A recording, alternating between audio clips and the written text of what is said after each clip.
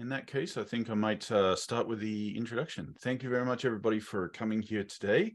It's now 3 o'clock, so I'll just introduce the speaker and hopefully some more people will join us while I'm yabbering on, because what I say is not really what we're here for. We're here because from the land of Kyushu in Japan's deep south, behold, Jose Domingo Cruz has entered the Zoom room for us today.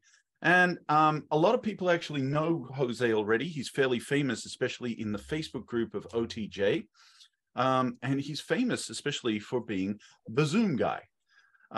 That's actually probably because early in the pandemic, Jose was running Saturday night Zoom sessions where basically everybody was struggling. And he just said, well, I've got a Zoom account, so let's learn how to use this Zoom thing together so that we're all prepared for next semester. And he was just taking time out every Saturday night and giving people control of the Zoom room and letting them actually learn how to use Zoom. That was kind of awesome. And that's actually where I first really started to get to know Jose, although I had actually met him 20 years earlier. Anyway, after that, he actually became even more the Zoom guy when he wrote the book on Zoom, on teaching with Zoom. So this is by Ways Goose Press, published by Ways Goose Press, and there you can see, I'm not joking, that is him. Yeah. Great book, and even though the Zoom has changed a lot since that book was published, it's still a good book, and I would still say it's worthwhile going through it and reading it, especially as a reference, as you know, things like that. So recommended book recommendation too. See, bonuses.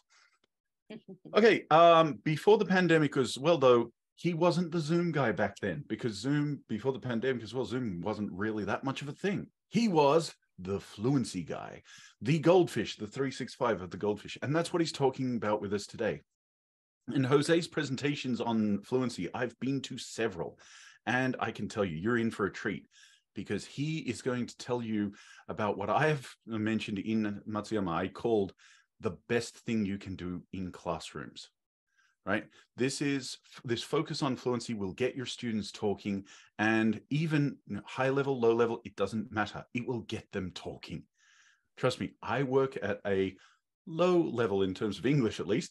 Low level. It's an engineering university. They hate English just a little bit less than they hate me when they walk in the door. And by the end of classes at, you say, 15 weeks, they're talking because we're doing the verbal classrooms method. So I'm going to let him talk to you all about that. In the links, though, I am going to post a few links to the chat right now. And you can see that is his Goldfish 365. That is Jose's WordPress page, where he has a whole bunch of materials free for anyone to use. The YouTube channel, where you can actually learn more about this verbal classrooms lesson. Take that one down, because you're going to want to watch more about this after this presentation. I guarantee you. Welcome, online teaching Japan, where he is also online teaching Japan, also where Jose is a massive contributor, to the extent that people thinks he owns the online teaching Japan page. Doesn't. He's just a nobody like me, but he participates so much, and he runs online teaching Japan's OTJ TV. Every month, you know, a different speaker telling their stories and things like that, and giving a platform for people to communicate. He's been doing this all the way through the pandemic. It has been a massively positive, beneficial effect on the entire field. So me, on the other hand, I'll just be quiet now and hand you over to the greatness that is Jose Domingo Cruz. Thank you. Yeah, I just want to just sort of tamp that down a bit. I don't know about the greatness that is Jose Cruz. I have several phenomena sort of like moving around me, but I am very grateful for the introduction as the Fluency guy. I would like to be known as that. The Zoom guy, I'm happy that people got something out of what I did during the pandemic. But yeah, let's talk about something that I think can help not just your remote classes, but also your... Can we just let people know that you'll be putting this up to YouTube? Yes.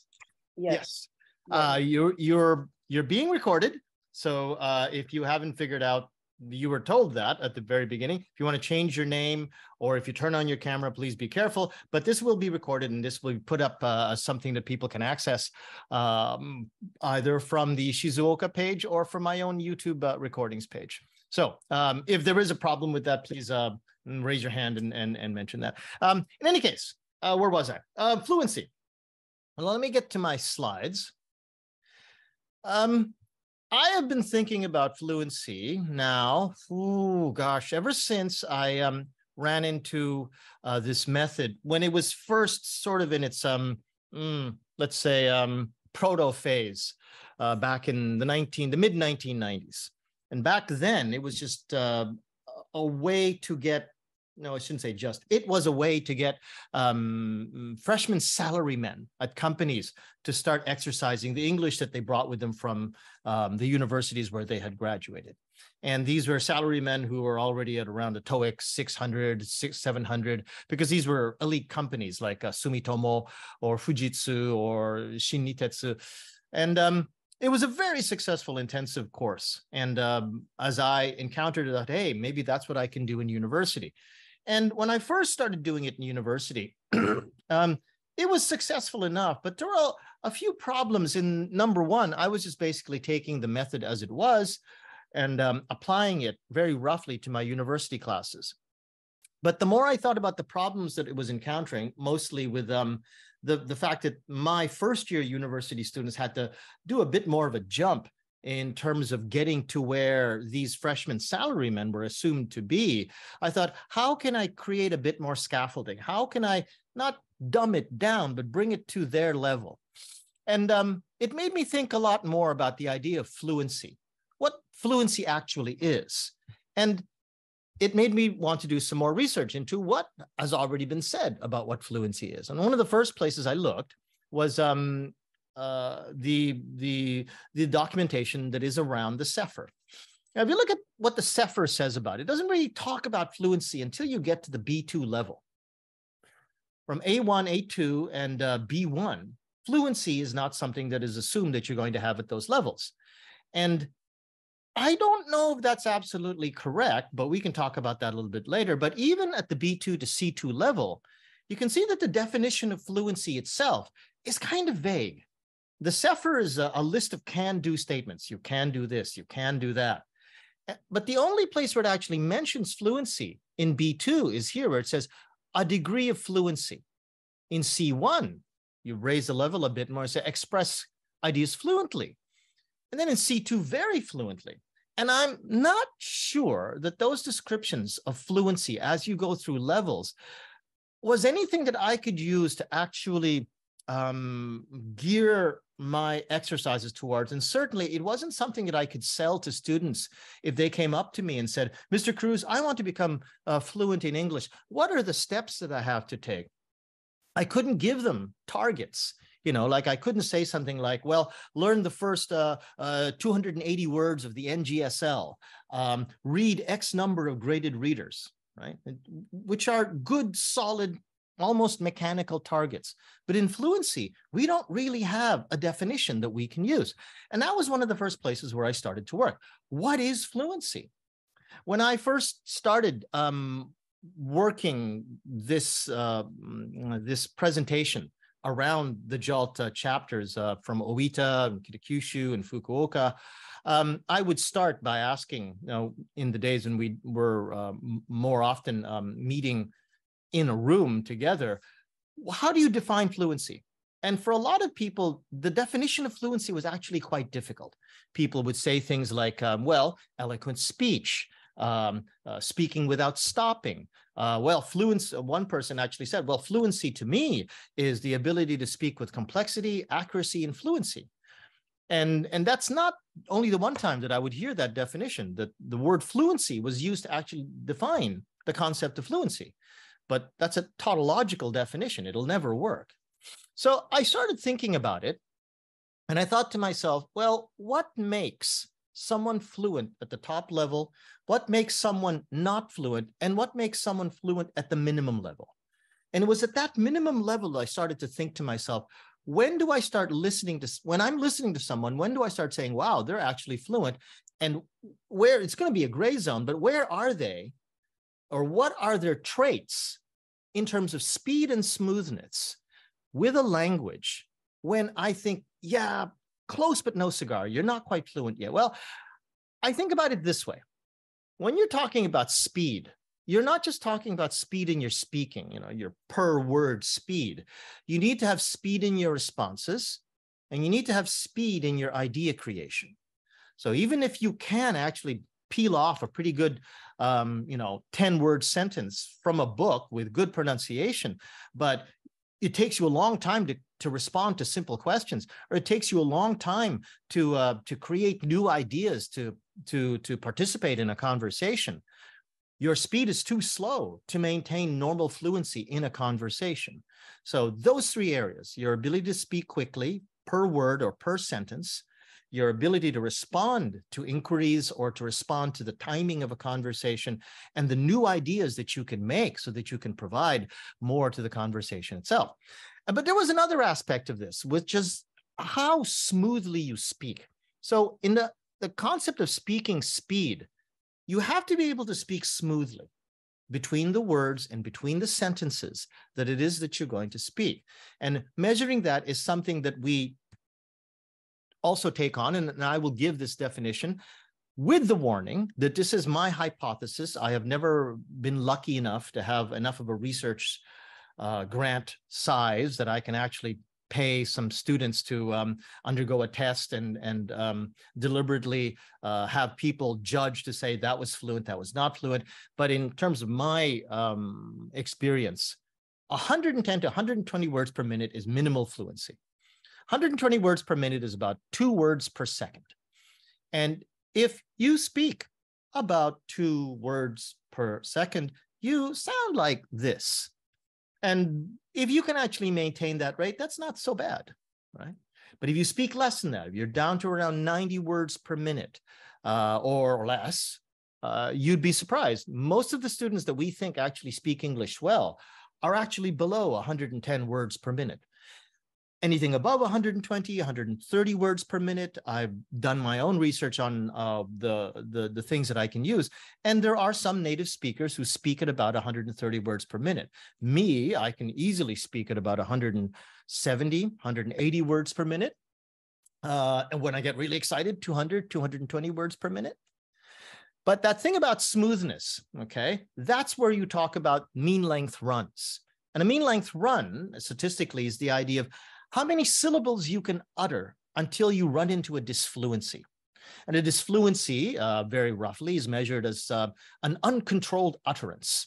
So, for example, you'll hear very often, I'll say words like or and everyone has their pet sort of pause word.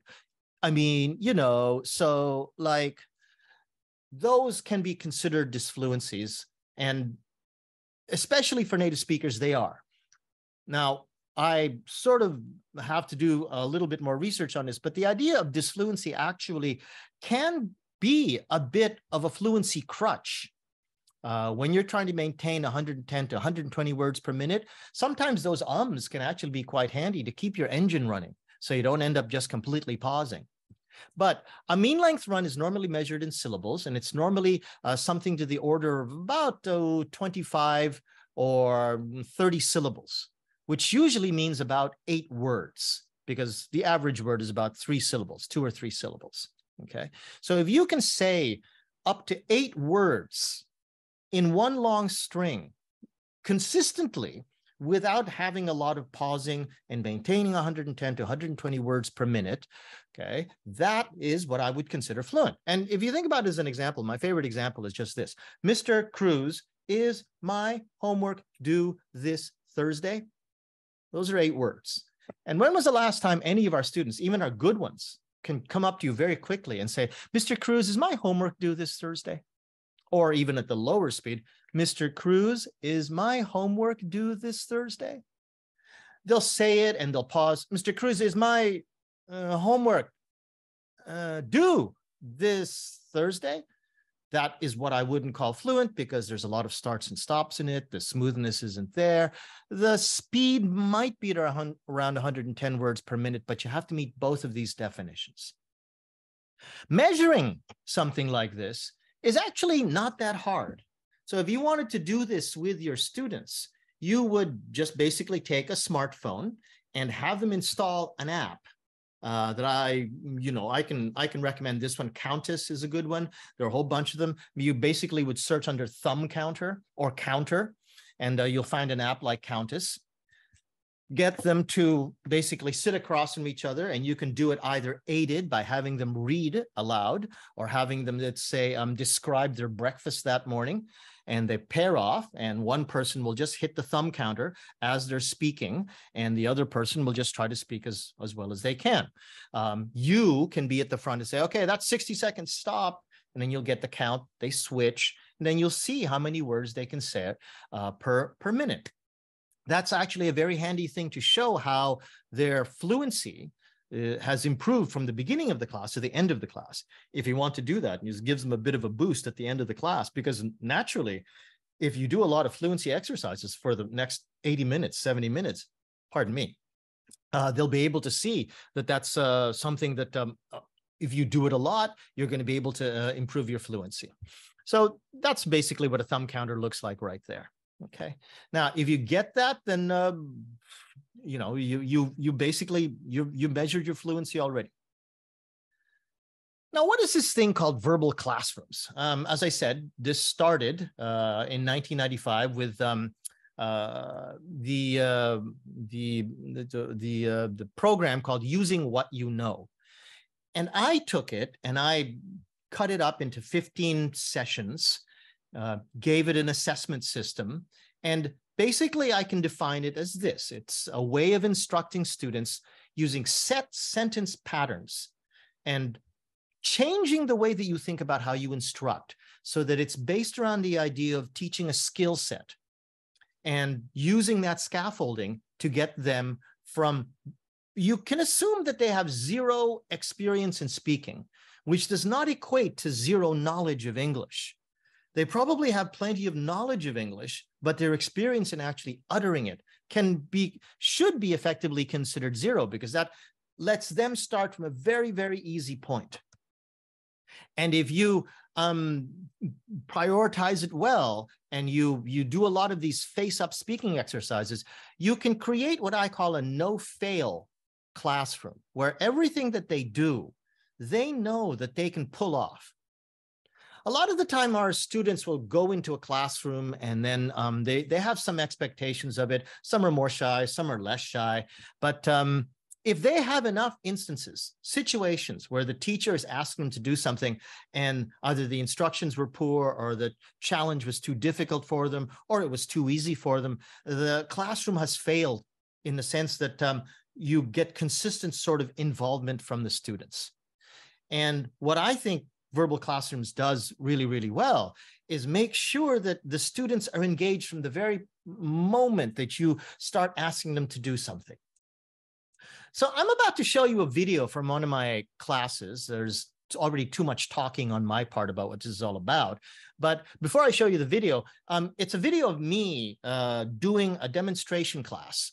And immediately behind me, what will be written is this, okay? 7 pronouns going logically from I to they, and there is no second person plural because in terms of grammatical accuracy, it's exactly the same as the second person singular.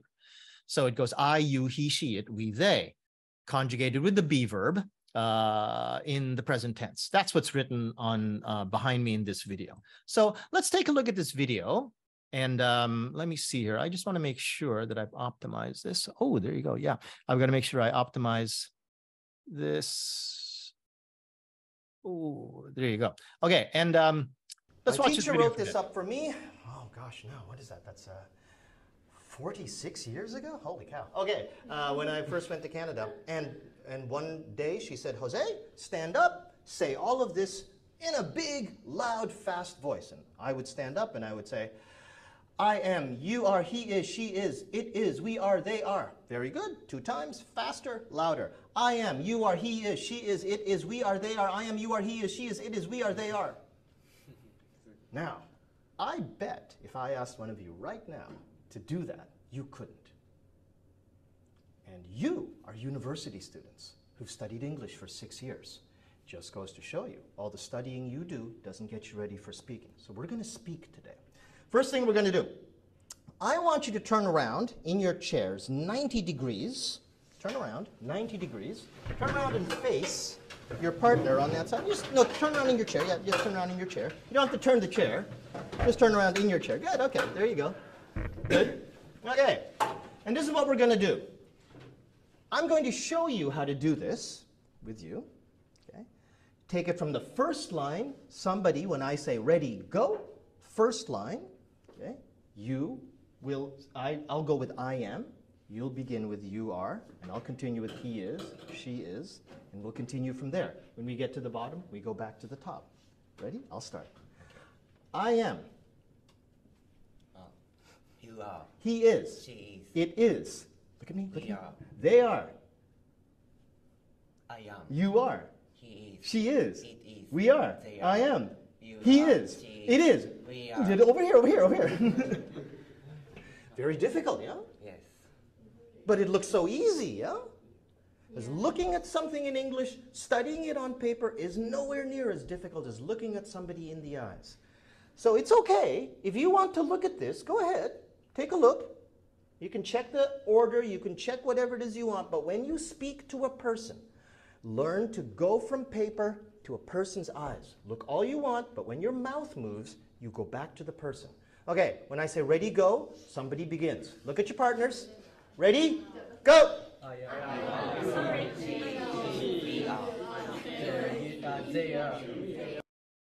I also forgot to mention that if you do have a question, if you have a comment or anything, as Greg McNabb just very nicely put into the chat, please put it into the chat. And I'll try to keep my eye on the chat. I'm not very good at that when I'm doing a presentation, but if there's something important, I'm sure Sue or Adam will be more than happy to point it out to me. But Greg McNabb says, these students must be rather fluent because your speaking speed is normal, not at all slowed down. This class was at about a TOEIC average of 500 or so, and they were not what I would call fluent. None of them met that fluency definition that I had, not completely. Actually, the one who is probably closest to being fluent is this girl that the frame ended up on. Her name is Haruka, and there was another girl. These are students at a national university and another one at a semi-public university here in Fukuoka. And I'll be honest with you, normally when I teach this class, I teach it in Japanese. But at the same time, what I wanted to show when I made the arrangement to do this with the fellow in some of these videos that you'll sometimes see in the background, his name is Robert Long. He's the one that actually asked me, using his Kakenhi grant money, to do this demonstration video. I said, I want to do this entirely in English.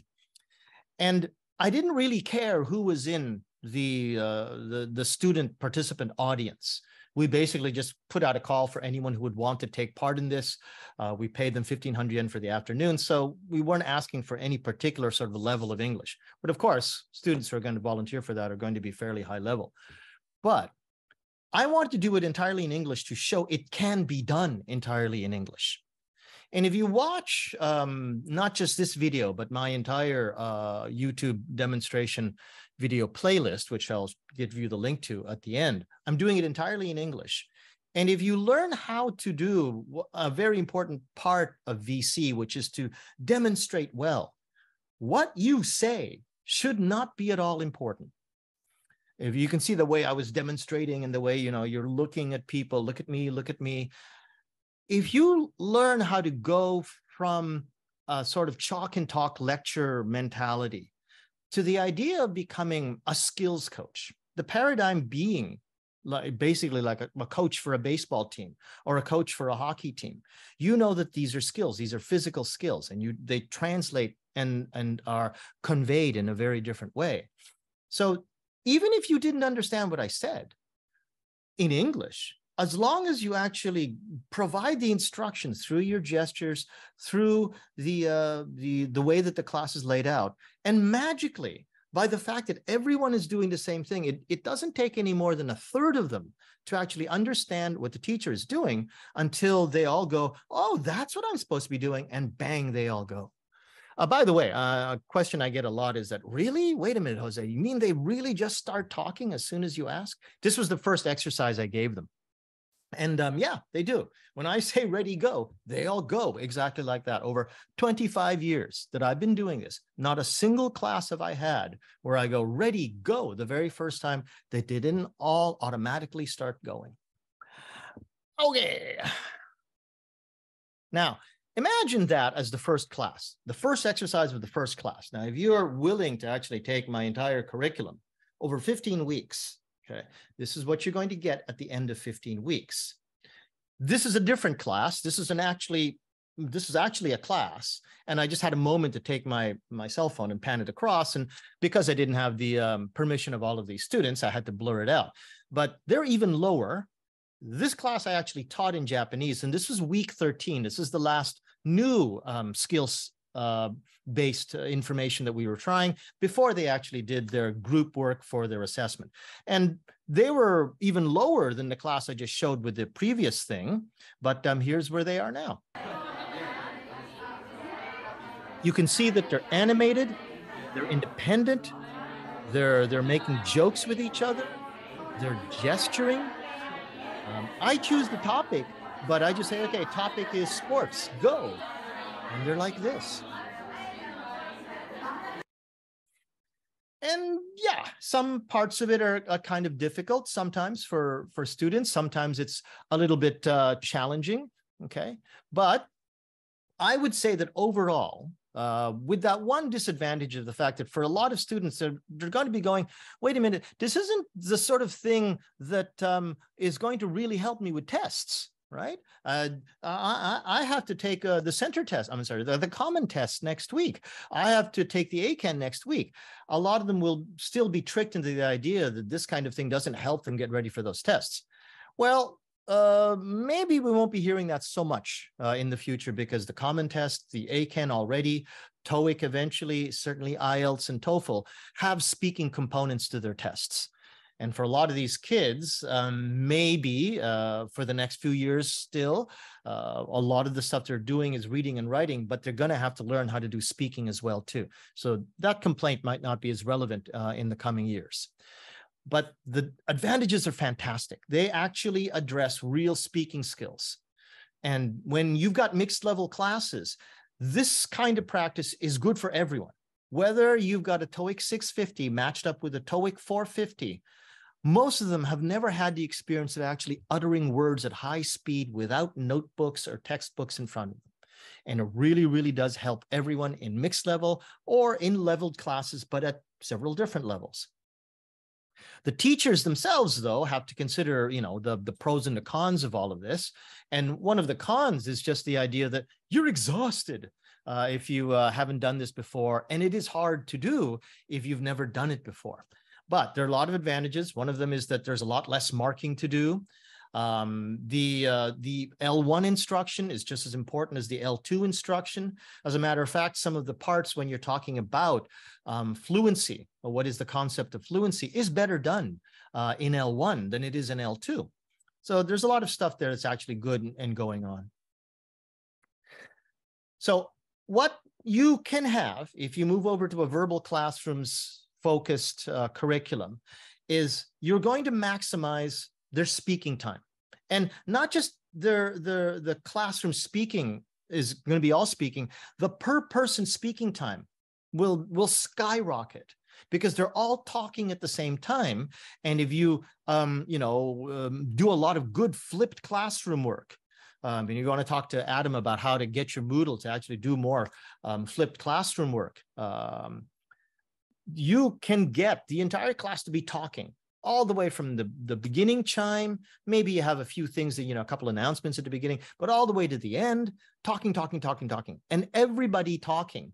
Not like, okay, everybody break up into groups, and then maybe one person will say a couple sentences, dead pause for a minute and then somebody else says something. Not that, okay? This is everyone talking at the same time. When you've got to focus on fluency, you can get these kids to feel really much more motivated about the fact that, you know, finally I'm learning how to speak. And they're actually noticing for themselves, because it's physical output, where the real problems are. It's not like learning how to practice pronouncing the word refrigerator 10 times at a time and going, okay, I got that. And you'll find out that you can't say refrigerator in a sentence.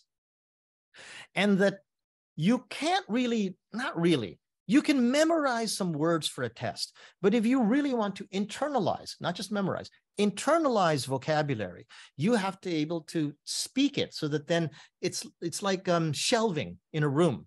You can buy a lot of books, but if you don't have any shelves in the room, you don't have any kind of an organization system that'll let you get to those books very quickly. You just end up with a big pile of books on the floor. Okay. When you get to this one conjugation, you can change that from I am to I do to I go. Just practice all the way through that. Do a few rounds of that. I'll show you later how I get those kids to do their seat switching. But if you go from the present tense, how about the present tense with an adjective? I am sleepy. You are sleepy. He is sleepy. She is sleepy. It is sleepy. We are sleepy. They are sleepy. How about a negation? I am hungry. You are hungry. I am not hungry. You are not hungry. And I want to show you something that I call stair stepping. Okay. You can take basically just this simple sentence. I was in Osaka, 4 words. Okay. And you can use it as the base to build and stair step upon a sentence that you found in the textbook. So let's watch how I stair step this. First, you start with I was in Osaka. Then you say to the kids, okay, now let's just tag this on, kids. I was in Osaka last week. Okay, well done. Now let's put on a little bit more. I was in Osaka last week for a kendo match. Okay. That itself might have been the sentence, the target sentence in the textbook. You look at that target sentence, you start cutting it down into pieces until it gets into a simple subject, verb, object, like I was in Osaka. Right? Or I was sleepy. Begin even there if you want to make it really easy for your students. Once you get to here, okay, which is basically just statements, you can move on to the next level of things where things get really, really interesting using an exercise I call the AQP, the answer question pattern. Because for our students, I think for me, when I started to talk to them a bit more and started to really pay attention to what they were doing in their independent conversations, they know the English, the inquisitive form, the question form very well on paper. But to actually do it fluently in the middle of a conversation so that then there's no thinking, it's instinctive, is one of the hardest things for them to do because they've never practiced it to fluency. And I came up with, I think this is one of my great contributions to this idea, is that why don't we drill that part using this system? So let's take a look at another video. This one's also about a couple of minutes long, but let's watch this. I have a very crazy way of doing this practice. Person starts at I go. When you make the question, you make it with the subject next in order. So if your answer was I go, your question will use you. I go, do you go? Your answer to this question uses the same subject, which then takes the next subject. This question uses this answer, which then takes the next subject, and so on and so on. It looks hard, but actually once you start doing it, it starts getting pretty easy. So let's take this slowly. Do you have any questions, dear? No. Okay, so I'll go slowly. I go, do you go? I go, do you go? You go, does he go? Good. He goes, does she go? She goes, do we go? Next one after she. Does it go? It goes, do we go? We go, do they go? They go, do I go? You go. They go, do I go? I go, do you go? You go, does he go?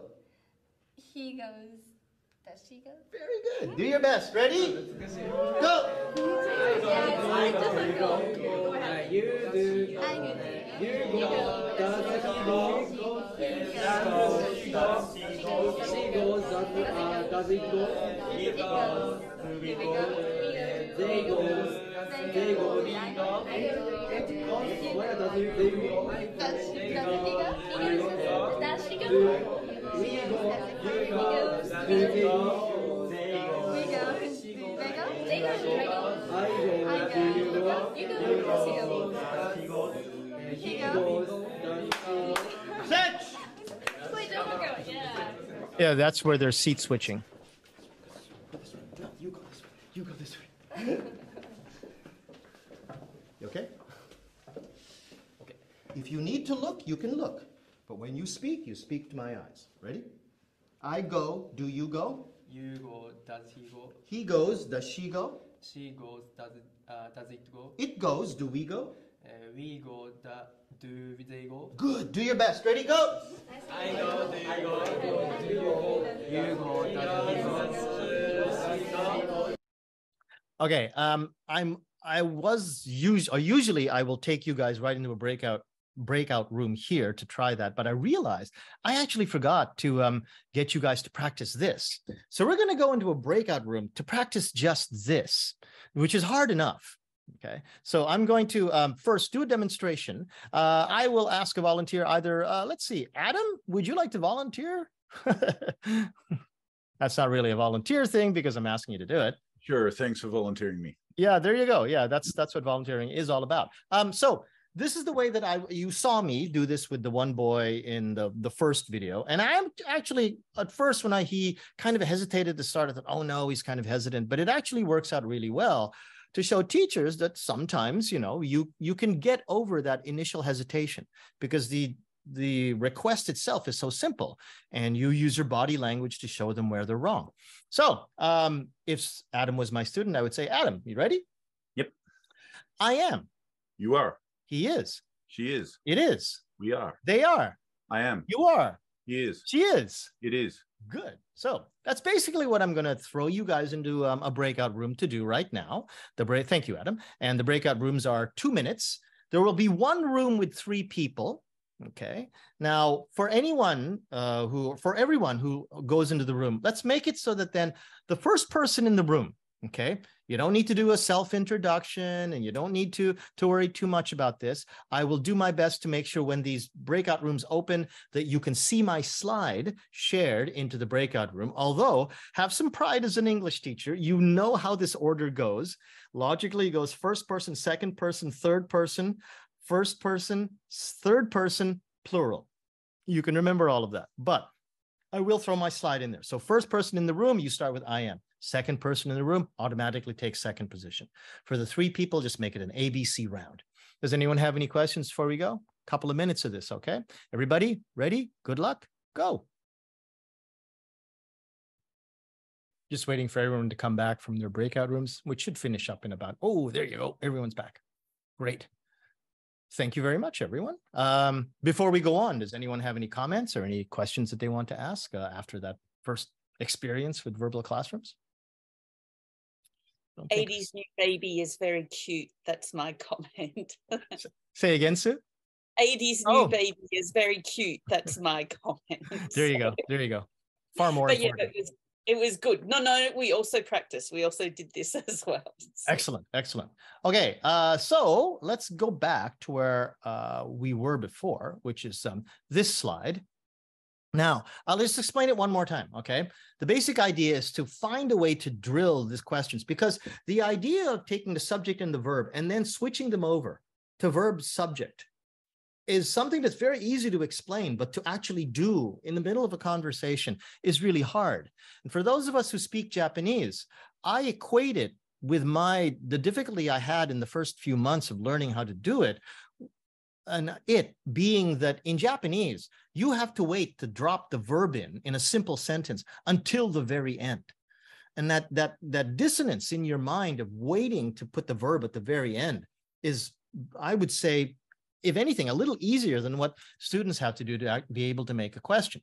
So it starts with the first person. This time, they don't just say the statement form, subject, verb. They actually follow up subject, verb with verb, subject.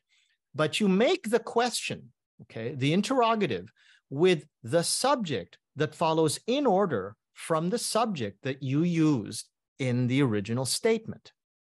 The person who then answers you uses, so you see, you were asked with the subject you answer with the same subject as it was in the question. Then you follow the same line of reasoning. You take the next subject in order. In this case, you said you are, so is he. You were asked, is he? So you answer, he is. This time, another VC veteran, Mary, Virgil Uchida. Can I get you to do this demonstration with me? We good? I think so. Okay. I'll probably make a mistake though. Okay. No, you won't. No, you won't. I am. Are you? You are. Is he? He is. Is she? She is. Is she? Ah, no. He is. Is she? No, that's what you said. No. She is. Is it? Okay. It is. Are we? We are. Are they? They are. Am I? I am. Are you? Good. So thank you, Mary.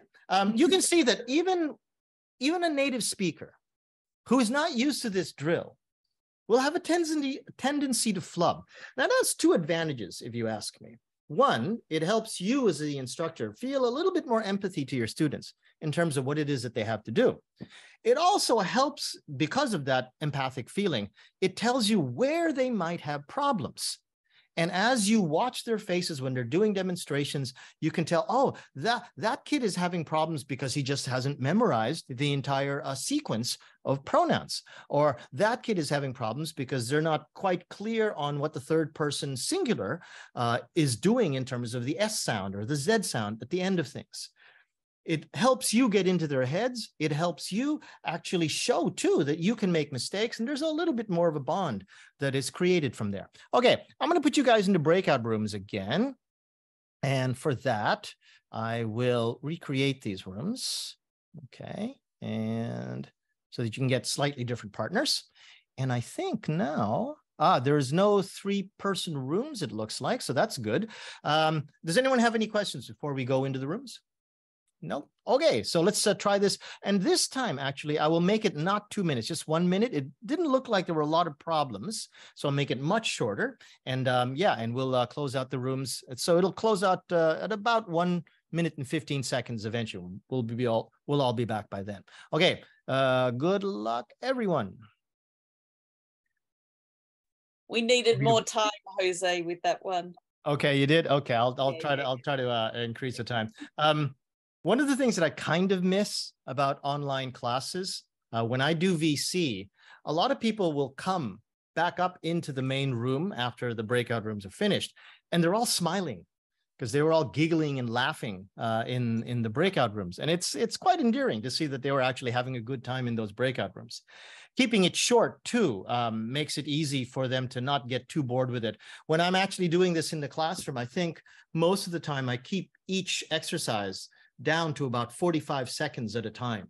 When you get to about a minute, that starts to get a little bit old. You can feel the energy start to deflate a little bit. A minute in this case would be good because, you know, people have to get into the room, out of the room and stuff. But you guys are brand new at this. And yeah, with a brand new class, I would probably give a little extra time too.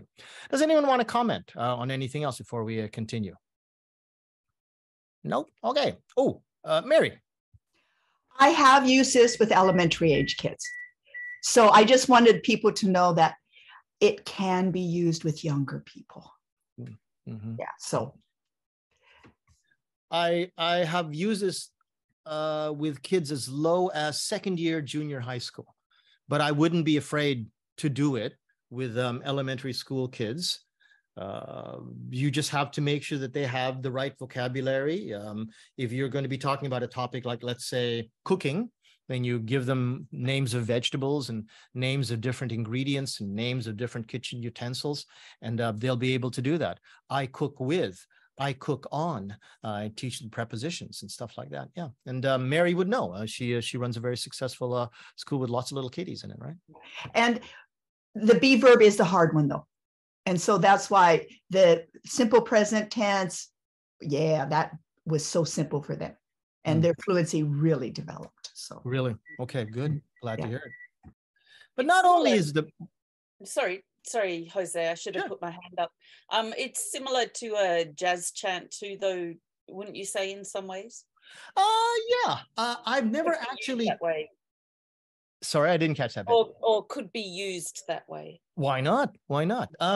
One thing though, I don't know because I've never taught jazz chants. I've only seen them and I thought that's something I want to try, and I never had a chance when I was still working in Eikai would actually do it. But I thought when I was comparing it to what VC did, the odd times that I would think about jazz chants is I'm not really sure because I don't know where jazz chants go in terms of directly leading into independent improvised conversations. I think they can, but yeah.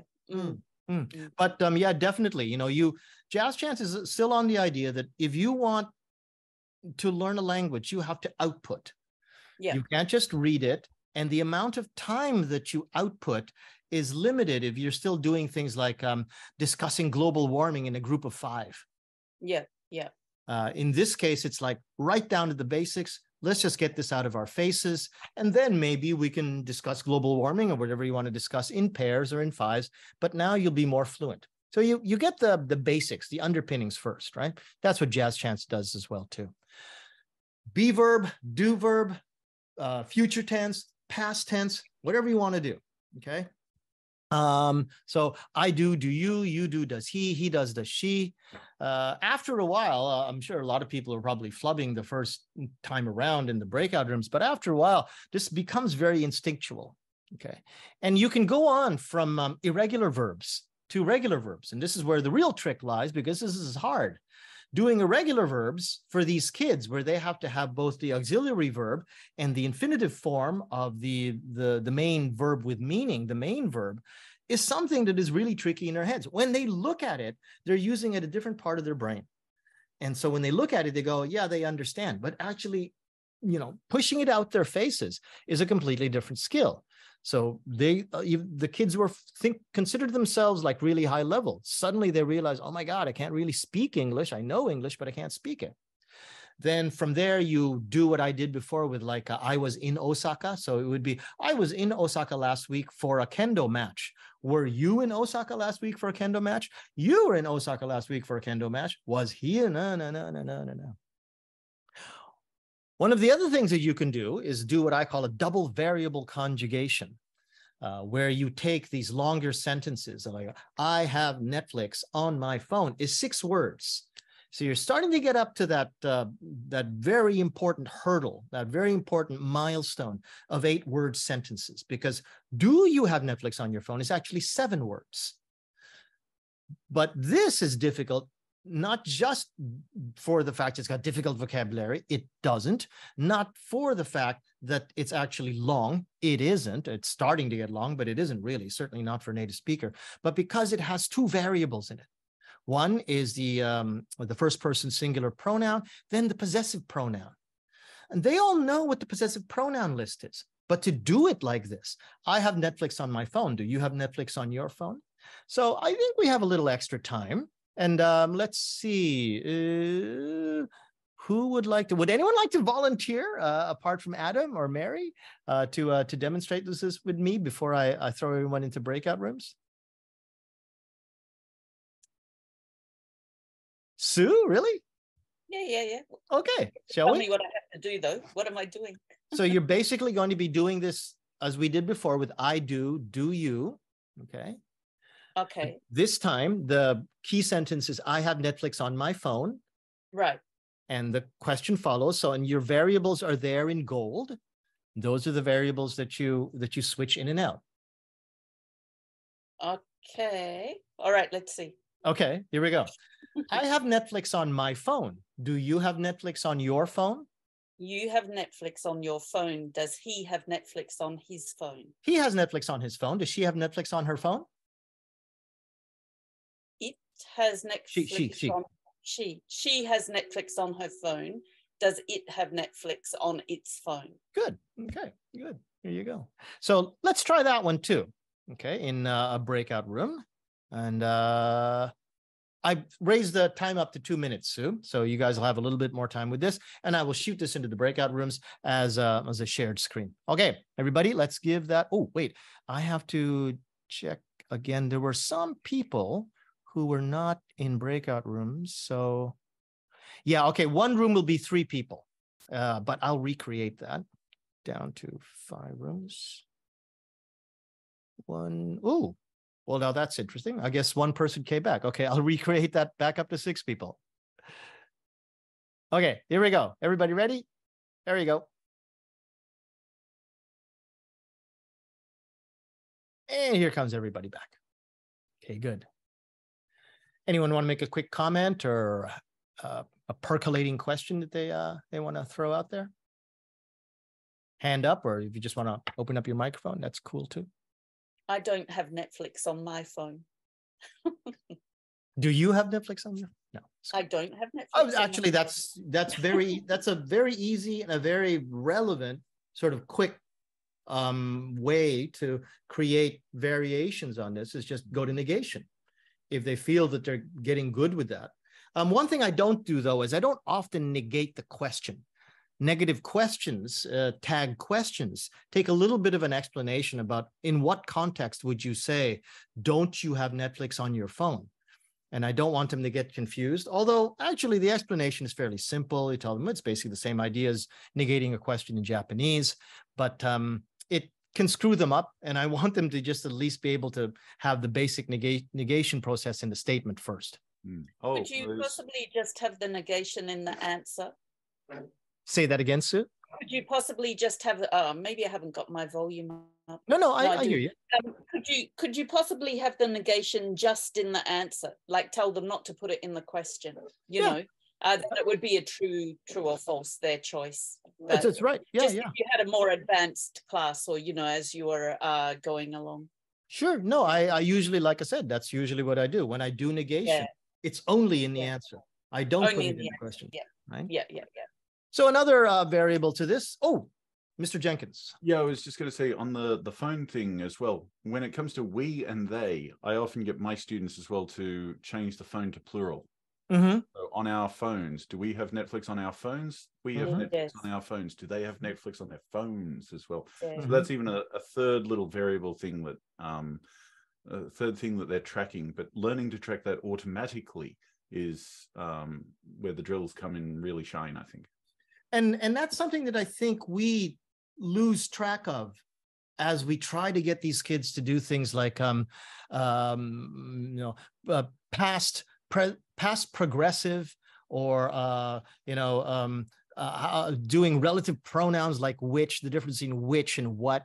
We're so focused on that, we forget that they haven't really mastered even plurals and singulars.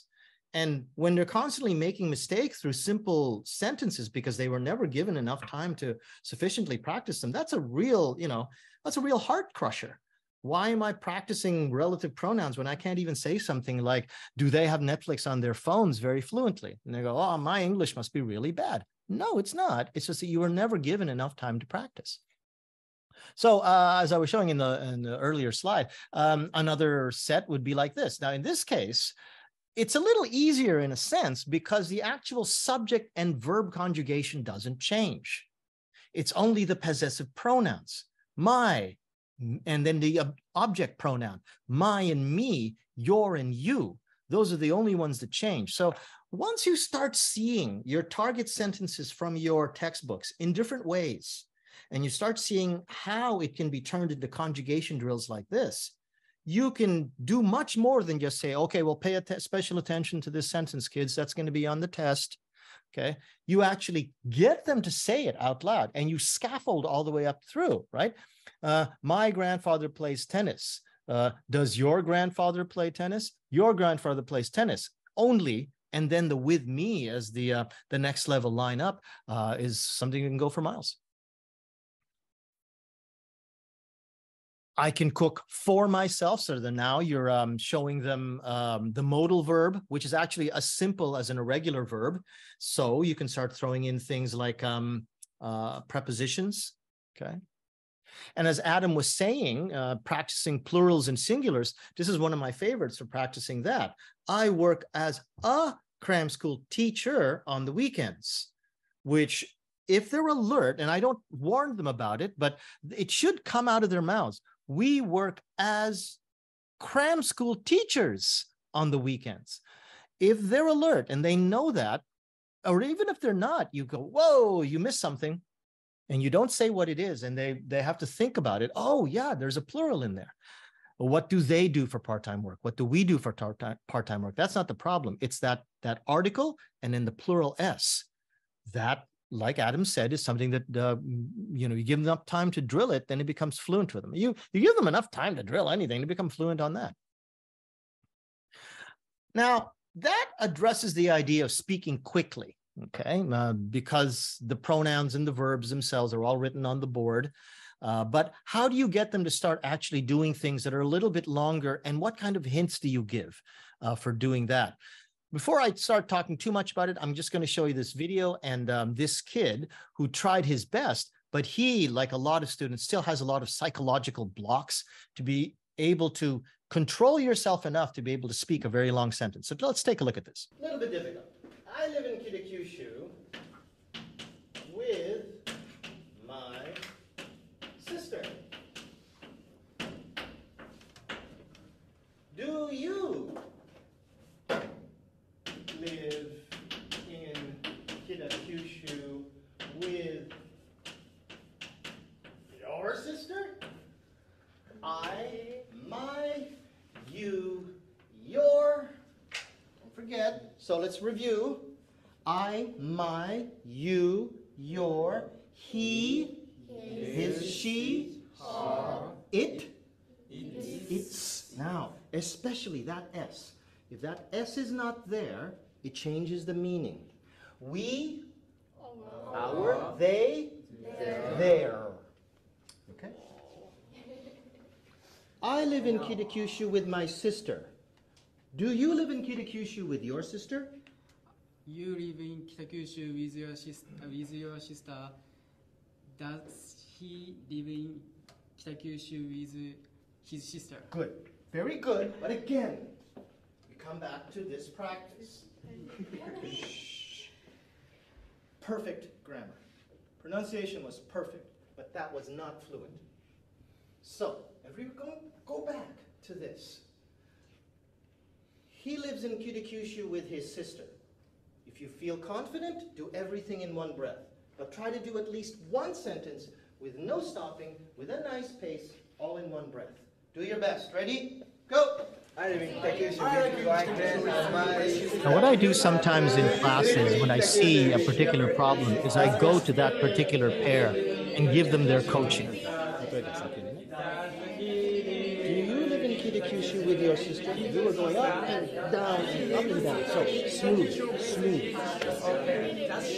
I live in Kitakyushu with my sister. One piece.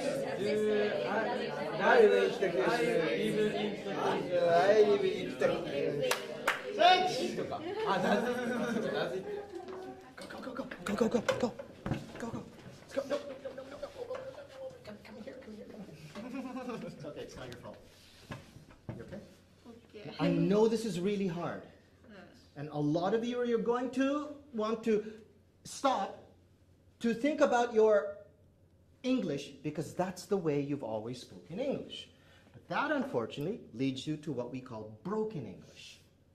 You're going to stop all the time to speak. No, one breath. Ready? Okay. Okay, number one, take a deep breath. Here we go. I live in Kitakyushu with my sister. Do you live in Kitakyushu with your sister? You live in Kitakyushu with your sister. No. Now that was just because you were going too fast. You weren't ready. You wanted to force it. Don't force it. Take your time. If it takes a long time here, no problem. It will get faster. It will get better. But you must do it first correctly. Take your time. Do your best. Ready? Go! I live in Kitakyushu with my sister. Do you live in Kitakyushu with your sister? Thank you for indulging me for that long video. But I like to use that to show how I conduct my instructions in the classroom. The sentences that I give to these students hardly ever contains any information they didn't already see in high school third year. Most of it is high school second year. There isn't anything that needs to be explained. Maybe if the textbook demands it, I have to do things like relative pronouns and stuff, but a lot of that is review. What I try to focus on, my style of instruction that I can use with verbal classrooms, is the idea that they need to practice this from a physical skill standpoint. So a lot of the hints that you're giving, a lot of the things that you're doing isn't about making sure that they know things. It's not about the information. Again, you can use flipped classrooms to check to make sure that they have their knowledge level up to snuff. But when you're in that really precious amount of time where they're with their friends and they're in front of you and you can monitor them and you can guide them, you focus on their physical skills.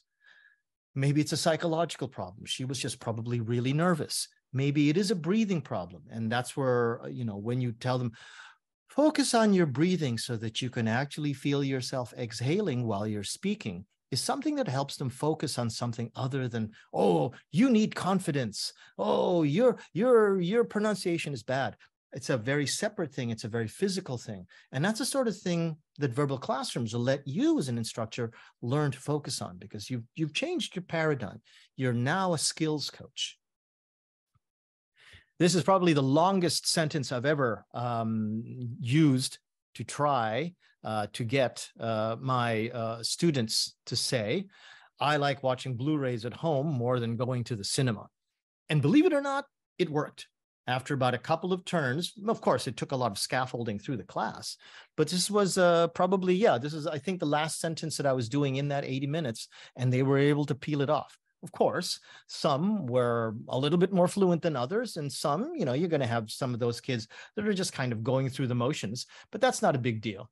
That's just something that you learn to just ride with. I mean, you can't have brilliant students all the time, every day. Right.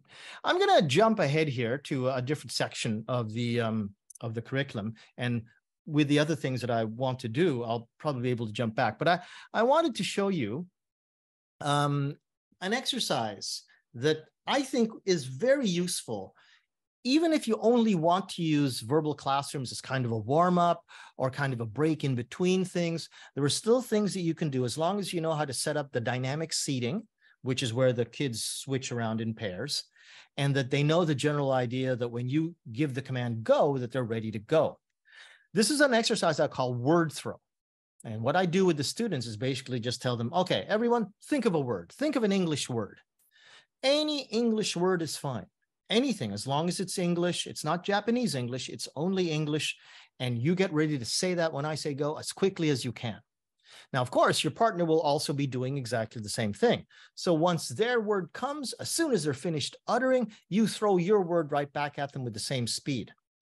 Now, what I want you to do is just keep throwing words back and forth, word, word, until I say stop. The words don't have to have any meaning with each other. The words don't have to have any meaning with what the other person said. As long as it's an English word, it's fine. Does anyone want to try this with me as a demonstration?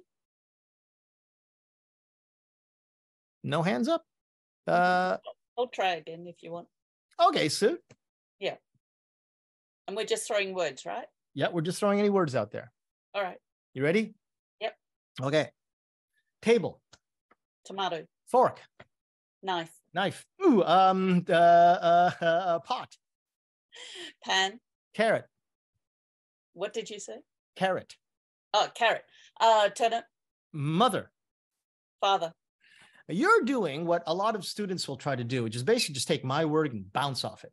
That's right. Okay. Now, what I was doing, and I wanted to show them this because most of them will try to do that, but they're going to get stuck by the third word. The cognitive load for them is far higher than it is for us. Mm-hmm. Because with us, it's like, oh, you make me think of a carrot, then I can say turnip. They probably have never even heard of the word turnip, right? But for them, I tell them, listen, the easiest way to do this and still be able to do this kind of like a high-speed ping pong rally speed is to decide for yourself what you're going to be talking about before you begin. Make a theme in your head. My theme, obviously, was the kitchen. I imagined my mother cooking dinner. She's got the pots and the pans. She's got the ingredients. She's got a cutting board. And that image is in my head. And once the image is in my head, I just have to choose what words I can say in English and what words I can't. And I'll have at least 7 or 8 words ready to go. If not, maybe you need more time.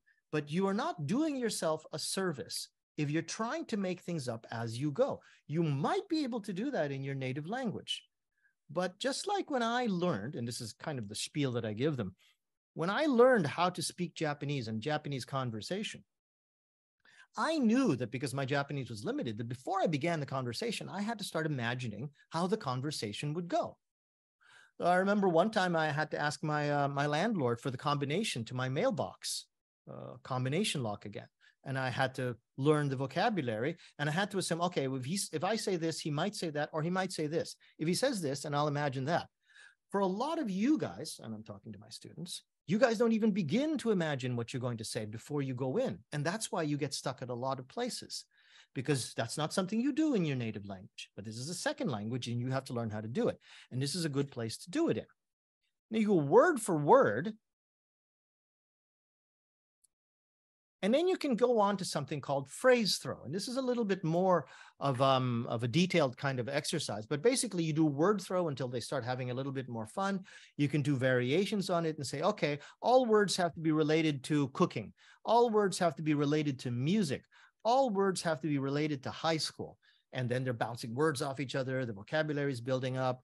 You can do this as an exercise after you've given them a couple of Quizlet sets to study overnight, or you've studied some Quizlet sets maybe just in the exercise before, and they start doing this. And you take it to the next level and you do something called phrase throw. A phrase throw is just the idea that now instead of one word, you do 2 words. But still the exercise is, if you have no image, if you have no theme in your mind, this is going to get pretty hard by the 3rd turn, because you're outputting twice as much. It's 2 words at a time. And I also tell them, try to imagine what you're seeing, not as a static image, but as a moving picture. You can see people doing things. You can see people moving in and out of the frame. You can imagine that frame so well, you can see colors. You can count the number of people. You can see where it is. You can see it in daytime. You can see it in nighttime. I sometimes take them through what is essentially a guided meditation, where I ask them, can you see this in your imagination? Can you count the number of buildings? Oh, there were no buildings? Oh, you're in the forest? Okay, can you count the number of trees? Oh, there were no trees? Maybe you're in the desert. Okay, that's fine, as long as you know what you want to say and what you want to convey before you begin.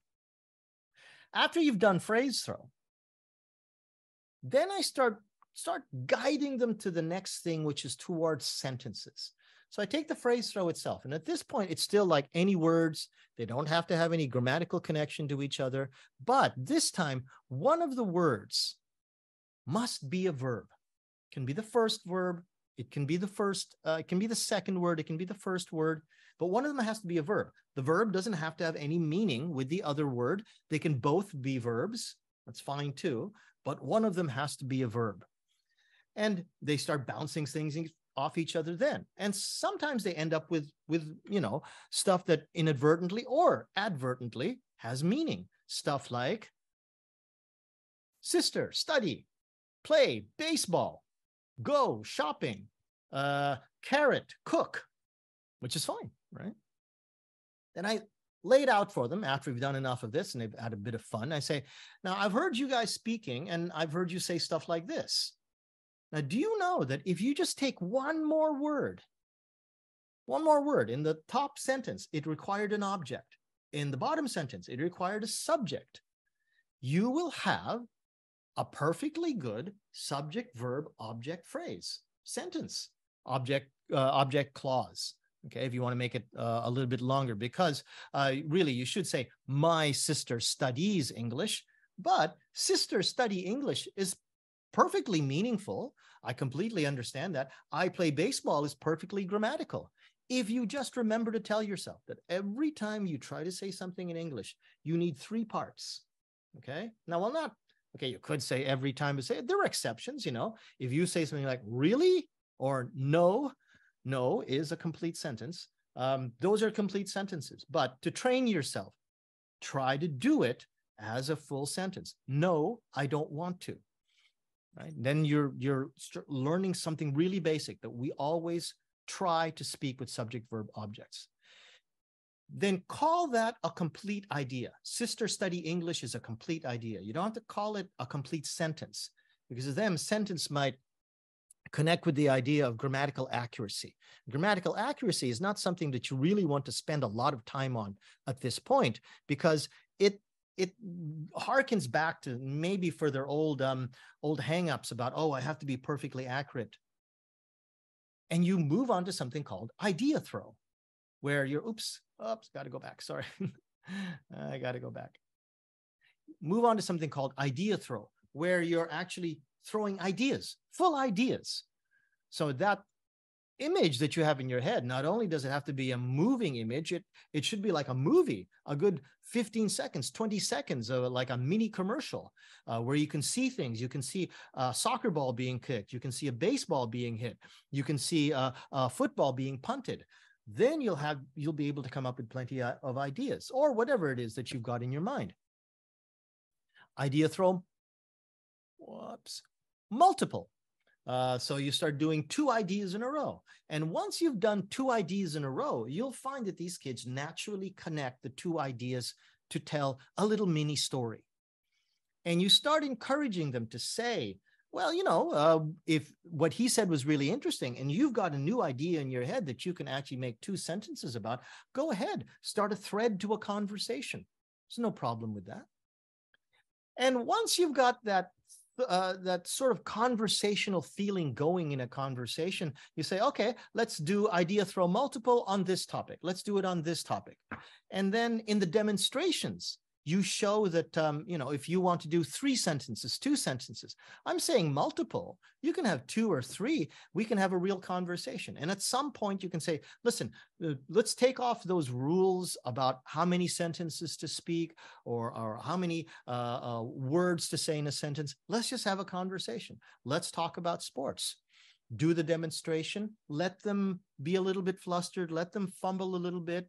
But most of the time, these kids follow what it is that you're saying. And when you show that you want to have a conversation, especially if you've got material like a reading that you did previously, they'll be able to have a conversation on that. There are many ways to achieve independent conversation. This is one of the fastest ways. There are other ways that I've done in verbal classrooms that unfortunately the amount of time that we have left, I can't go into, but over a 15-week program, a lot of it is basically the idea of switching out words, lengthening sentences, putting truth to what it is that you want to do. Got a comment here from Adam. The rules remove the anxiety. Yeah, it does.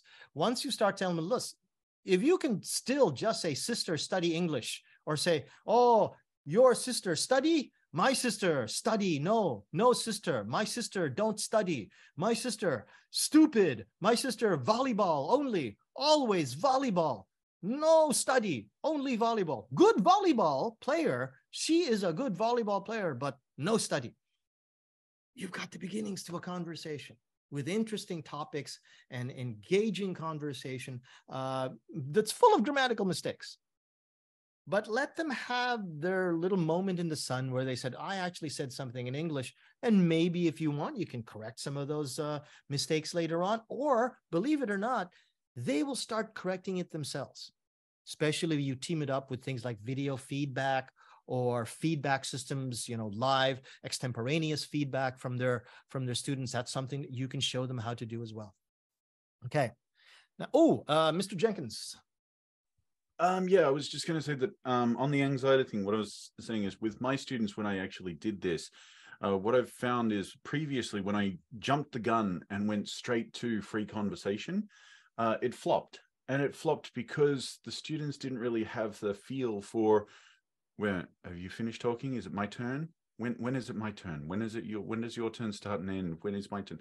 They didn't have a feel for how naturally to actually reach those boundaries. And so to say, okay, he's going to say 2 sentences and then it's your turn. Mhm. That's a rule that takes all doubt away. And so they know exactly when they should talk and when the other person should talk and things like that. So practicing that, and then after a while throwing that out, really scaffolds free conversation. So. Another thing that I point on, that's a good point by Adam, but when you get up to the point of independent conversation, and I'm going to show the other avenue that you can use to attack independent conversation, or attack to get to independent conversation. You don't want to attack independent conversation, is that they have never experienced independent conversation as second language speakers. And they, especially too, if they had, I don't want to say a bad experience, but a very bottled experience in senior high school, where the ALT was constantly asking a question and then they would answer and the ALT would ask another question. If they're not prompted, they don't know how to actually maintain a conversation. And with phrase throw, multiple phrase throw, there are no questions in the phrases naturally, because their questions aren't easy to make, so they're not going to make questions. What they'll say instead is, my father is very quiet. My father watches only TV. Ah, my father, same. My father, TV and fishing. Oh, fishing. I like fishing. I go fishing with father. Becomes a conversation because there isn't a lot of question and answer. At the same time, as a hint to my students, when they're like, they have that sort of awkward moment, as Adam was talking about, because they don't know when their turn ends. What I tell them is that you don't know where your turn comes because maybe the other person didn't know how to show that they were finished. Even if, or especially if you don't have a rule as to how many sentences they can say, a lot of our students will go like this. My father fishing every day. My father goes fishing.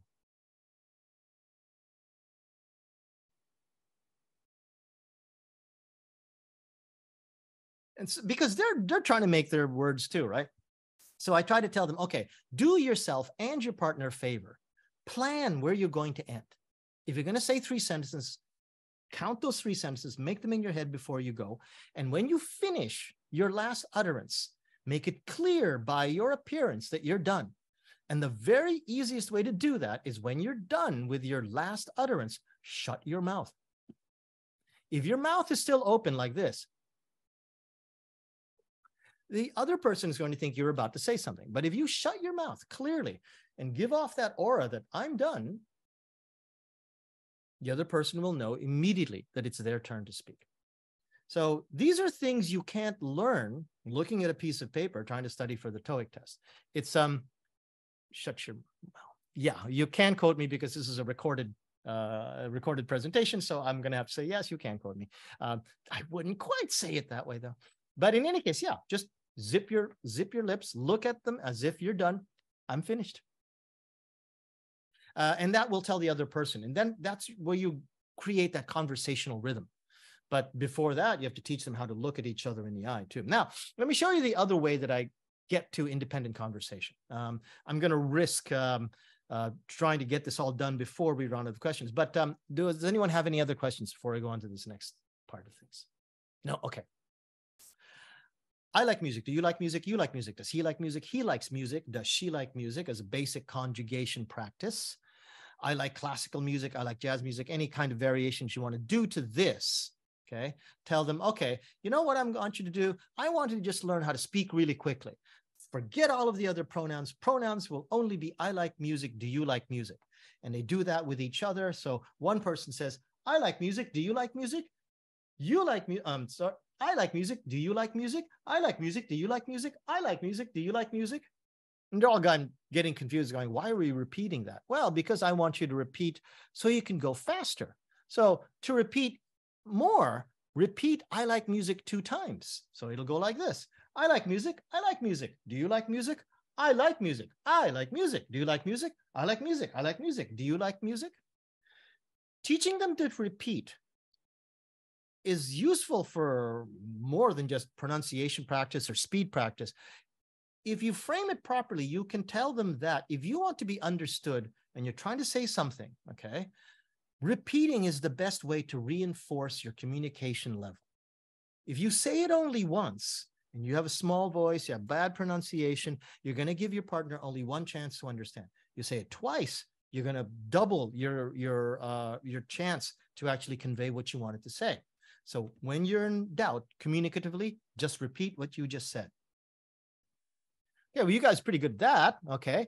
How about 3 times? 3 times. Now, your challenge now is to not sound like a robot. Don't say it exactly the same way every time. Don't say, I like music. I like music. I like music. Do you like music? Say it like you're surprised. Oh, I like music. Say it like you're angry. I like music. I like music. Say it like you're brokenhearted. Say it like you just fell in love. Say it like you just found a dog by the side of the street. But whatever you do, say it differently every time. And they'll do a couple of practices of that, and they're going to get really tired of saying, I like music. Now, at this point, I'll tell them, okay, so now I want you to do this. I want you to choose how many times you repeat, I like music. And they go, how many times? What do you mean? Not 3? Not 4? No, not 4. Okay.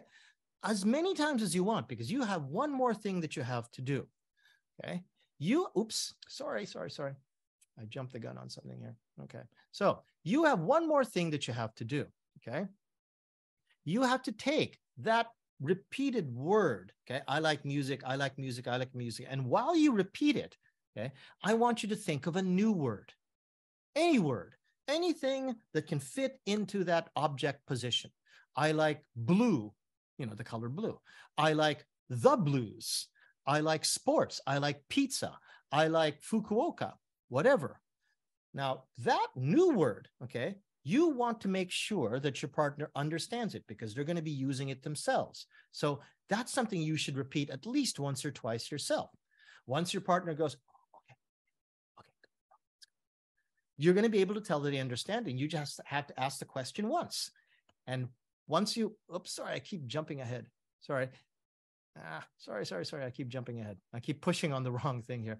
And then once you ask the question with the new word, the partner will receive that new word and then use that as their repeat word until they can come up with a new word. So it would go like this. And I would demonstrate it with my imaginary friend with my students too, until I go to the actual student. I like music. I like music. I like music. I like music. I like hamburgers. I like hamburgers. I like hamburgers. Do you like hamburgers? I like hamburgers. I like hamburgers. I like hamburgers. I like America. I like America. I like America. Do you like America? And just for the sake of time, I'm going to keep that short.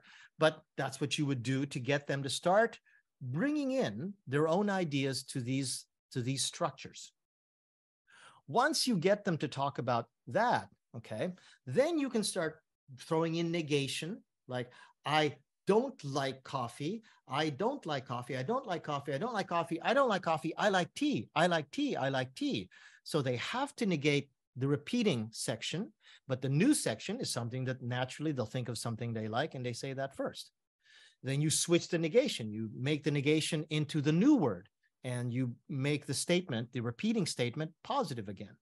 Then you can start showing how to use and but to elongate that 3-word sentence into a 7-word sentence. I like coffee. I like coffee. I like coffee.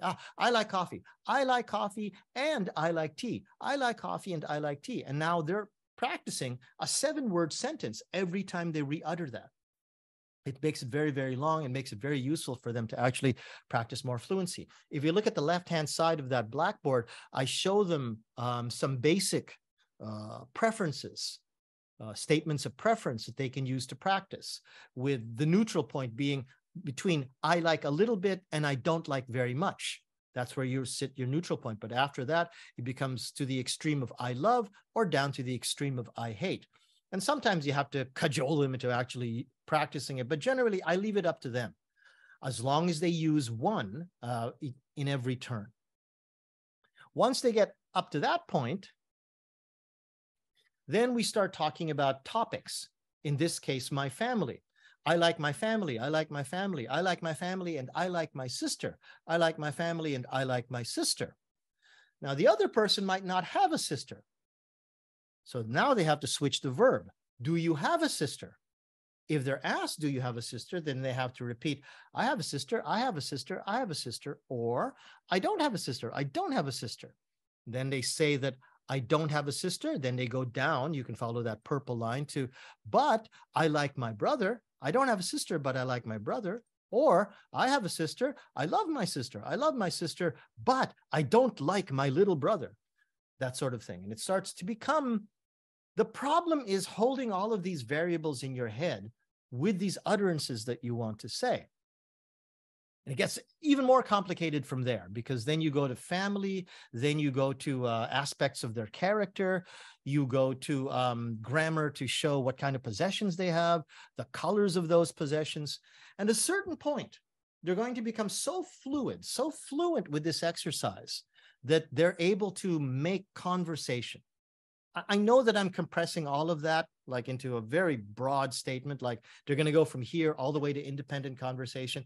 It isn't like that exactly, but I'm running out of time. But if you take the scaffolds and you move them slowly, you move them and you experiment and you feedback, you self-reflect like Adam did. Why did I have that problem going into independent conversation? You think about their needs, and these things will become very natural to you. You get to the point where all you have to do is just write up a topic on the board, in this case, high school, remind them you want to speak quickly, you want to repeat to clarify your point, you want to add information, you want to show what that information is in terms of your likes or your dislikes, and cut down on the number of questions. You don't need to constantly be asking questions. And you're going to be having a conversation about high school, a couple of rounds of high school, and a couple of rounds of sports. And then you'll be able to get from sports to America, to music, to all of these daily conversation topics that actually are far more important for them to become familiar with than things like, sorry to say, climate change, the SDGs, world economics, which is what a lot of textbooks wants them to do, and their administrations want them to do because that's their program. However, what is more likely for them in terms of a conversation with their newly found American exchange student friend? Are they immediately going to have a conversation about the SDGs or climate change, or are they probably going to exchange information about the sports teams that they like? They need to be able to do this first with familiar everyday topics, then maybe take that same mindset and then throw it towards, science or technology or computers or SDGs. Now, I'm going to jump back to where we were before. So after you've gotten that word throw, okay, or after you've gotten to the switching and then the independent conversations, another practice that you can do is, jaw drops every to JALT when I look at the topics and speaking textbooks. Yeah, yeah, you and me both, Steve, is the 30-second talk. Now, some of you are familiar with what Paul Nation called his fluency speech, where he said, I make my students do a 4-minute speech, and then they take that same 4-minute speech and take it down to a 3-minute speech. And then that forces them to become ever more fluent because they have to take the same amount of content that was in 4 minutes into 2 minutes. I didn't even have to try that in my classroom to know that even with my best students, if I just suddenly told them, okay, talk for 4 minutes on a topic, that they would run dry in a minute and a half. And I thought to myself, wow, Paul Nation must have some really, really fluent students, or he did a lot of scaffolding in preparation to get to that 4-minute speech first. I thought to myself, with the students that I have, to maintain the atmosphere that I want to maintain in my classroom, which is to stay away from pens, to stay away from papers. The beginning of verbal classrooms was no textbooks, don't need any textbooks. Now I've learned to make my peace with textbooks, but also still the idea that we just go from independent conversation. Let's say sports. These kids are having conversations on sports. And I tell them that instead of, 4 minutes, what I do is I tell them, okay, now we're going to split this up into rows. Okay, we've got one row that's near the door, another row that's near the windows. Okay, the door side. When I say go, you're going to talk for 30 seconds on sports. Basically what you just said before. And the window side, you guys are just going to listen. When it's 30 seconds, I'll clap once to say stop. Okay. All you have to do is just keep talking. Just talk about sports, anything that you can. Speed, repeat information. Ready, go. Time that off, 30 seconds, stop. Okay, window side, it's your turn. You do your 30 seconds. Door side, just listen. Ready, go. 30 seconds. And we make them switch. And if I feel they have to reinforce, we do the same 30 seconds again. And I say, hey, whatever you said just before, perfect, no problem. It's going to be hard. You have to remember the entire sequence of things that you said for 30 seconds, but great. Practice that. Pardon me. Practice that again for another round. And then we go to the next step, which is, in my case, the sequence is to climb up. Okay. 30, 45, 60, 120 seconds down to 60 seconds. You could also do this if you feel that it's a nice scaffolded step to go 30, 45, 30. All right. So they started out at 30, 45, another 15 seconds of information. Now they take that entire 45 seconds of information, crush it down to 30, then move on to another topic. Now, if you've got some particularly good students and they have no problem speaking fluently at 30 seconds, challenge them to keep going to 30, 60, 120, down to 60, down to 30. So my version of nation speech practice doesn't go down a descending stair step from an immediate summit.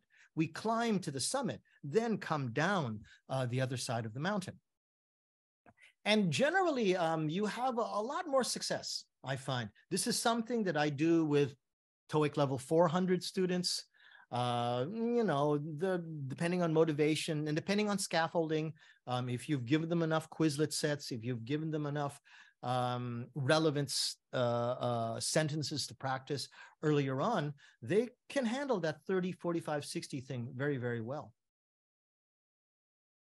You can also start doing other monologues, other bits of work that they can do. Once you've got that, like I said, you switch topics, you introduce new statements of formal argumentation like, well, I don't believe that to be true, as an introductory one. Nonetheless, therefore, segue words, all kinds of things that you can practice beforehand, and then they can start learning how to throw them in there well. I got another one here from Adam. Develop the utterances before squeezing. Yeah, sure. And then keep revisiting fluency with something I call fluency charting, which is where they actually take a chart, a piece of paper, and as the person is speaking for that 60 seconds or 30 seconds, the other person is just drawing a line, a steady line. And when the person speaking stops or utters it as fluency, they lift the pen, although the hand is still moving. And when they start speaking again, they drop the pen. So you can see on a chart where they were not talking and where they were talking. If somebody was talking very smoothly, then there's lots of ink there. If somebody was like constantly stopping, you'll see a lot of white spaces. You don't have to be afraid of speaking Japanese. As a matter of fact, with the really difficult things like the fluency charting instructions, or when you have to talk about the difficult aspects of fluency, the whole concept of what fluency is and why maybe they're not fluent now in this classroom because of the things they didn't do in high school, then yeah, go ahead, do it in L1. If you need to do it in L2, you can try, but I think it's perfectly okay to do it in L1. I would get a lot of flack before for actually, I'm a Canadian and I'm a native English speaker. I don't like that term, but it's convenient. And I speak English fluently, but I teach in Japanese. What are you doing, Mr. Cruz? Well, my philosophy is that in terms of production, the language that the instructor speaks is not at all important to the kids' progress. What is important is how much time they spend in L2, not how much time I spend in L1. If I can cut down the amount of time, or if I can explain more precisely what we're doing to get more buy-in from the students, because I'm using L1, I got no problem with that as long as they do their best to stay in L2. Now, of course, sometimes they're going to be speaking in L1. Can't help that. They're going to get up, they're going to switch, they're going to be laughing, making jokes, going to ribbing each other about mistakes they were making before. That's no problem. That's good, healthy banter in the classroom.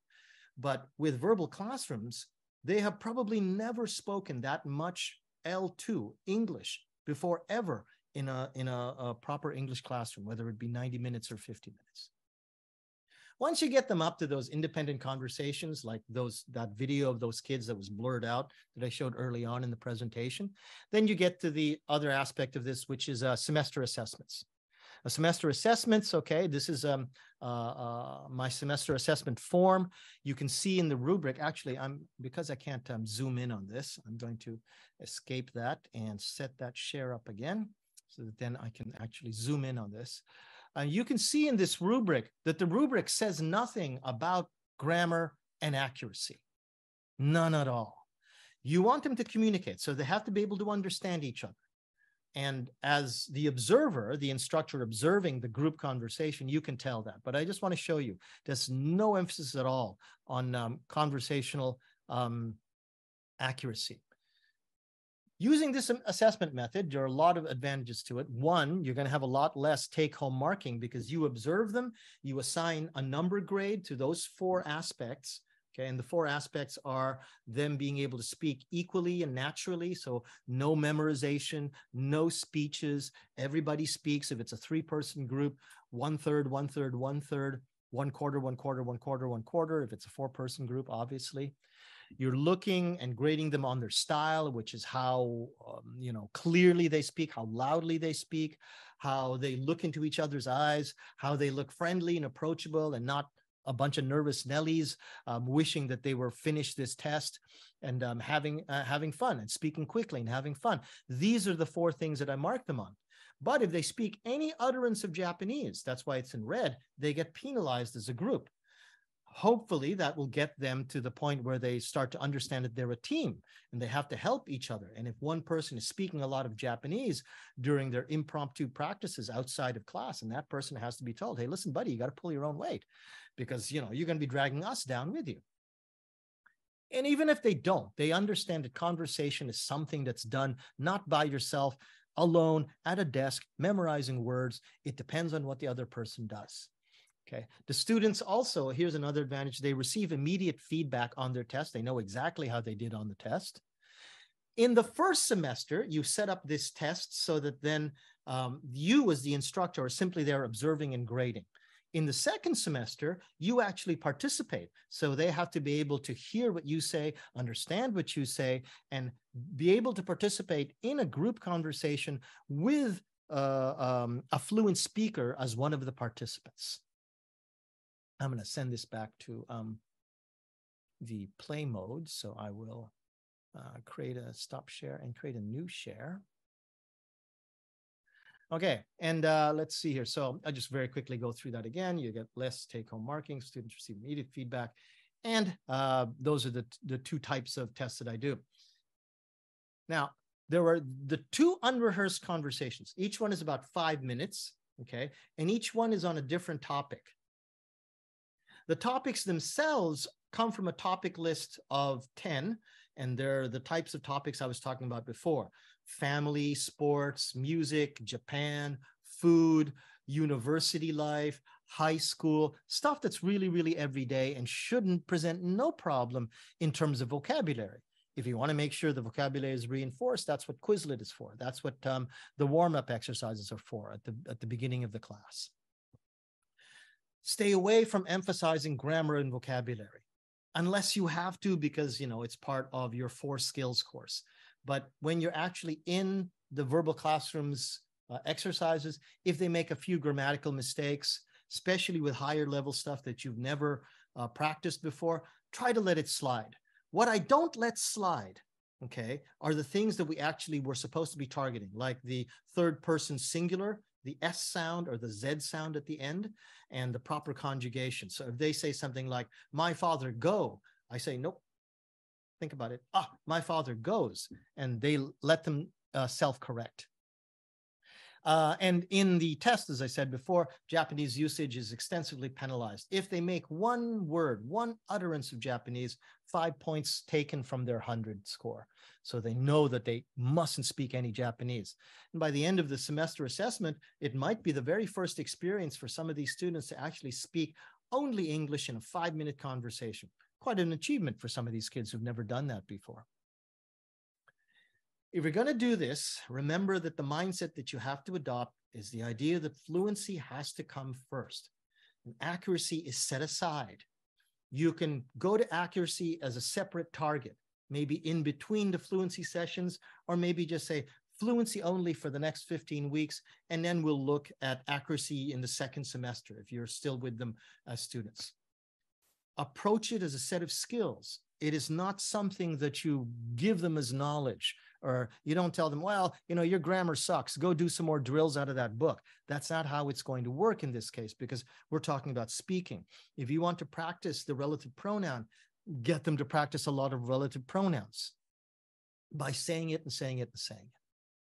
If you're not careful, though, there are some pitfalls. And the first one of them is that you don't connect this to your class materials, or that to the students, it seems like there's no connection to other class materials, or there's no connection to the common test if you're teaching this in high school. So you have to keep telling them why it's connected. You have to keep telling them fluency is everything. And if you don't want to be like your the other Japanese students who've graduated this high school before you, this university before you, you have to be able to speak to a degree so that your retention of English is going to be much stronger after you graduate. You must try to find a way to incorporate some kind of speaking test at the end of the semester. If you just do this as practices, it's not that it doesn't have value, but the kids, if they look at their syllabus and they go, wait a minute, there's no speaking test here. The entire course is just these grammar quizzes online and the Moodle tests. Why are we studying this? Ah, geez, man, I don't have to take this very seriously. So I have to try to find a way to create some kind of final assessment to make this worth their while. Your scaffolding, if it's not careful, and they at some point have enough experiences where they go, oh man, I was too hard, they're going to lose heart. And they're going to start thinking that I don't know what's coming next, but I might fail. Oh no, I'm the next person in the demonstration lineup. Oh no, I can't stand it. But on the other hand, if they all feel that your teacher, Cruz, is never going to give us anything that we can't do, or he's going to give us something hard, but in the end, we're going to be able to do it. If they lose that idea, then you're going to start losing the buy-in that you had before. And remember, you've got to sell this idea. You've got to get them to start thinking in a different way, just like you did, because up to now, for them, this has always been about this. English has always been about vocabulary and tests and memorization and strategies to get past the TOEIC test and make sure you stay awake for the whole 2 hours. Now it's actually about speaking, and you have to be able to explain that to them very well.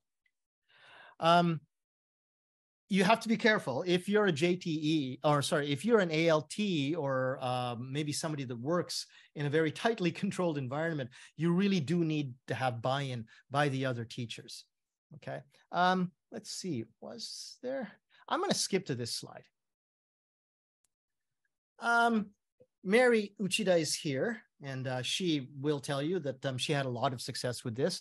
And she's had a lot of success with this with little kids, which I think says a lot, because little kids can be very difficult to teach, even though they're very enthusiastic. Jenny Crittenden, a friend of mine, teaches at Fukuoka high schools. She's no longer in ALT. She's got her own classroom as an English teacher.